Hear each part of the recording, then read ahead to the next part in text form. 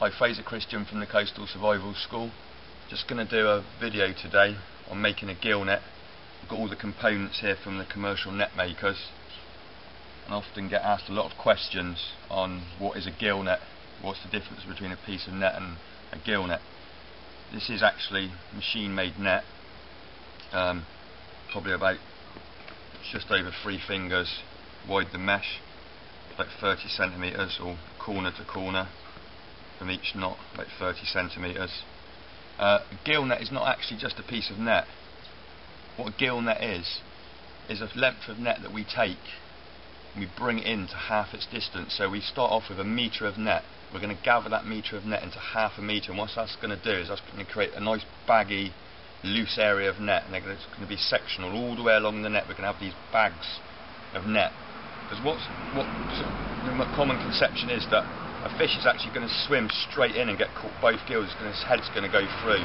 That only happens if you panic the fish into the net, or they're swimming at, they've got to be swimming at quite high speed to actually go into the net. What we want to do is create these bags, so when the fish actually touches it, it's actually in a bag of the net before it realises what's happening. It touches the net there, think, I've come up against some resistance, I want to escape from there, and it'll turn, and as it turns it's going to bag itself up in these lovely little pockets that we're going to create along the length of the net. So this is the components when we go to the net makers, or we buy our components. So this is the blue polyprop rope. This is one of the first components we'll talk about. This is a braided blue polyprop rope, and why we're going to use this, it actually floats in water. This is going to be what's called the headline, and this is going to be the top of the net, and when the water's in, the tide stops running. When the tide's running through, it's going to kind of flatten the net off, but when the tide eases, it's going to allow the net just to float up really lovely to the surface. Okay, you can add extra floats on the top of this. For what we're doing, we're going to make a small net. You can see most of this is going to fit, even if we put this now, all of this is quite a long net, this will fit into a carrier bag. We want to make a nice small net that's going to go into our possibles pouch or our bug out bag, or just to chuck in our pocket. Okay, so the blue polyprop rope, that's for the top, that's the floating line. Okay, next component is this stuff. It looks a little bit like paracord. It's lead line. This is what's called number 2 lead line, and in the centre of this, it's got very small ingots, little tiny nuggets of lead running all the way through it, and we use this on the bottom of the net, which is called the foot rope, and this allows the net to sink to the bottom. Okay, holds it on the bottom. Okay, so we've got our floating blue rope on the top, and our lead line is going to be on the bottom. So this is called the head rope, and the foot rope that's going to be. Got some other braided line there to use for making the net in a second, and this stuff, which is a bit like kite string, this is just a nylon braided line, and this is what we're going to sew the net together with. This is what we're going to gather the net up with. We're going to use a sewing needle, okay, and we're going to load that up in a second with some line, and that's what we're actually going to use to sew the net up to make and create these little bags that we spoke about. So a machine made net here. I will do another video on actually how to make the net, just starting from a piece of cord. And what we need to do is, when we buy our net, it's tied together, okay, it's been, the ends of the net, every single mesh has been gathered up on some cord. Okay, it's really important that when we cut this cord, we make sure we've got it attached to another piece of line. What I've done before is cut this, not kept it together, and then you have to spend hours re-sewing this piece of line. Okay, so first of all, find the centre of the net.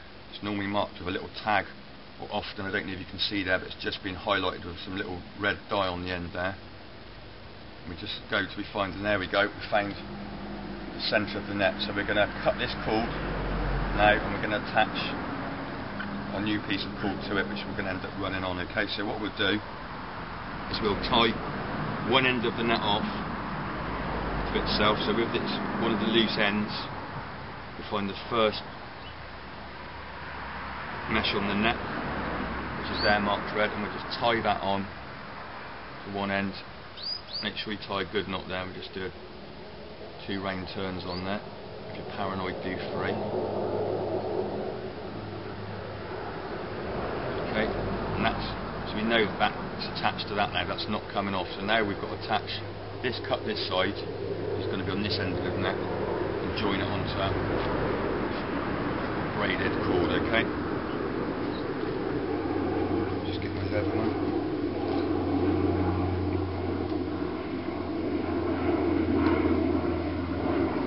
time when you do this stage, okay? This is quite important that we get this right. Cut it there. It's definitely attached to that end. Just check that. Okay.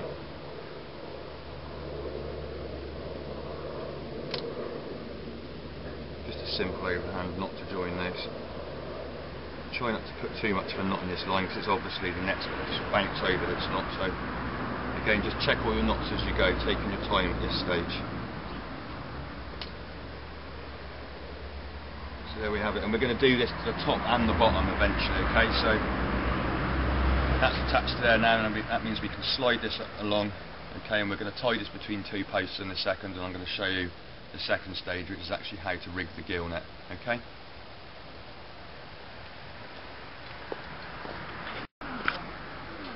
So picking up where we left off, this is where we joined the net onto our piece of cord, and that just runs all the way down the length of our net. Here's our head rope, and here's our lead line on the bottom there, okay? Next we want to run our net along our leading line here, just gather a little bit off, just run it all the way along. This is the bottom of our net now. This is going to run along the lead line, and we're just going to do the same as we've done to the top. Attach a piece of cord so we can run it all the way along the length of our net, and this just allows us to slide our net along before we start fixing it up. Yep. So loading up the net needle, okay, with our cord, just lay it onto the needle, okay, like that.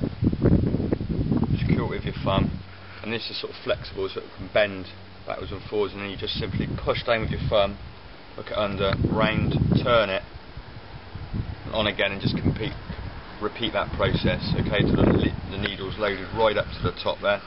Keep turning, turn, down, press, under, cross, and so on until we've got that full right up, okay.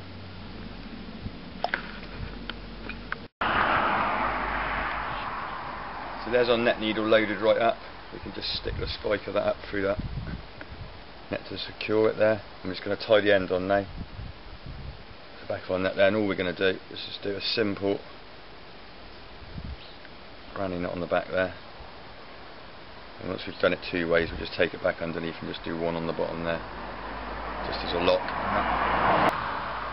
The good thing about using this polyprop rope is it's kind of squashy, and you just basically pull those knots on until they pinch down onto there, okay, and that's nice and secure at the end of the net. And this is the line now that we're going to use to actually construct, to take this from just a simple piece of net into a gill net. As I said earlier, the theory is that we make a measurement along here, okay, and whatever, say this is this measurement here between my hands, we're going to take twice as much net and bring twice as much net into this area here, and this is going to make a little bag. So using our net needle as a gauge, we're going to measure across there 3 times, 1, 2, 3, okay. Now this distance here, we need to measure again now, so we're going to pull the net out, not till it's stretched right out, but just so it's hanging freely between that distance there, which is a distance of 3 lengths of the net needle. And then we just need to count now the meshes in there. That's 1, 2, 3, 4, 5, 6, 7, 8, 9, 10, 11. We'll go to 12 because we want to divide it in half. It's easier than 11. 12 meshes, okay. So this distance here is 3 net needles, and it's actual 12 meshes. So now we're going to take 24 meshes into this length here. So let's go through this again, okay. We're going to take 24 meshes into the distance of 12, which we've already worked out is 3 times length of our net needle. So 1, 2, 3, okay. Put on that needle in there just to mark that spot. Now we need to count off 24 meshes. 1, 2, 3, 4, 5, 6, 7, 8, 9, 10, 11, 12, 13, 14, 15, 16, 17, 18, 19, 20, 21, 22, 23, 24. Okay. I don't know if I showed you when I picked up on that one. I've actually gone through the diamond there, and see what I've done is I've made a mistake on there, look. Instead of securing it to with the guide piece of string so the net can freely move, I've actually ended up tying it through the diamond. Oh no, we've got it right there, sorry, no that is right, just so that can move. So we don't actually tie through the net, we tie between the two diamonds, okay? And we simply just come up through, okay, and then through one way,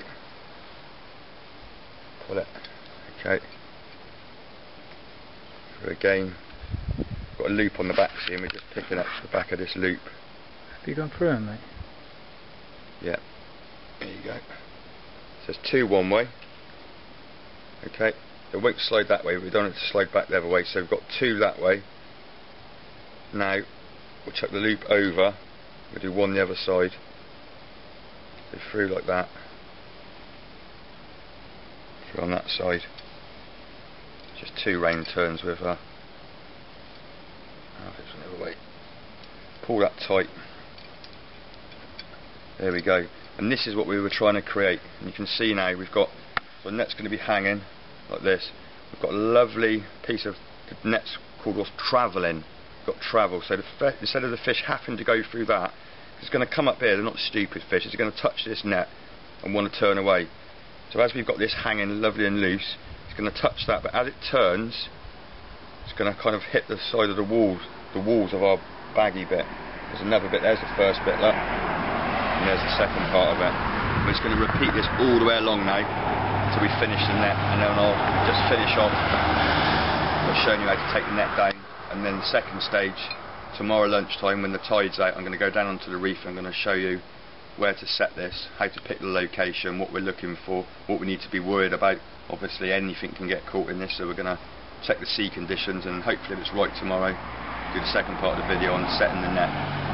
Then we'll leave the net out overnight, and then the third part of the video will hopefully be bringing the net back in full of fish. So we finished the net, sewn it all the way along as we said, taking 24 meshes, which was that distance, into the distance of 12 meshes, lovely big bag in it, and all we've done now is we've restricted its depth by half as well. So we measured the depth of the net, or just roughly anyway, it's not by half, but it's just so it doesn't rise right up and become taut that way. It's still, as high as that can rise, it's still going to have some sort of bag, and that's gone all the way along the end now. And the only thing we've done is taken the end of the headline and the lead line together now. We've done a section of overhand knots there, and that's what we'll secure to our anchor points. So it's off to the beach now, go and put the net out, and next time you'll see me, we'll be on the beach setting the net.